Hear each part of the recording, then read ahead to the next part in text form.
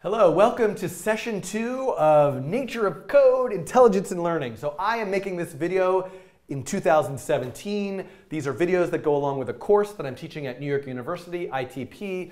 This video is going to be very, very short. And you're here in session 2. So the topic for session 2 is evolutionary algorithms. So there will be a link to this particular README file on GitHub, which has kind of a little outline of a lot of the topics, some additional reading that you could do about the topic, links to various examples. But mostly, if you're in this playlist, if you're seeing this video, this is part of session 2 Intelligence and Learning playlist. There's going to be a lot of videos about genetic algorithms that you can watch. So this is a long session.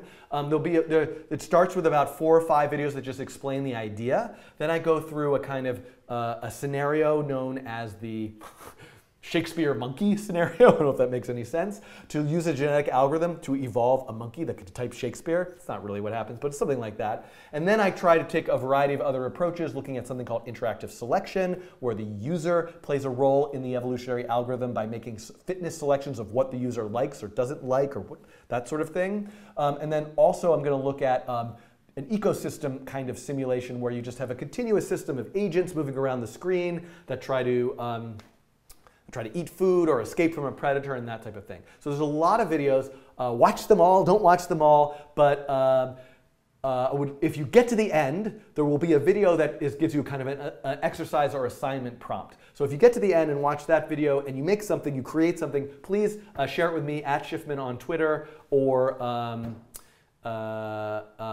in the comments here, there, anywhere, and I look forward to seeing what you make. Now normally in this introductory video I might sort of introduce the topic genetic algorithms, but this video is really, really short because the very first video in this particular playlist, which should come up next to you, actually does that. So genetic algorithm introduction. So you can just walk right into that video. I don't know if you walk into a video, but you can go right to that next video where I'll actually talk about what a genetic algorithm is and how it can be applied. Okay, thanks for watching this short video that I don't know if it ever will actually exist, but I'm making it, so maybe if you're watching it, then it does exist. Okay, see you soon.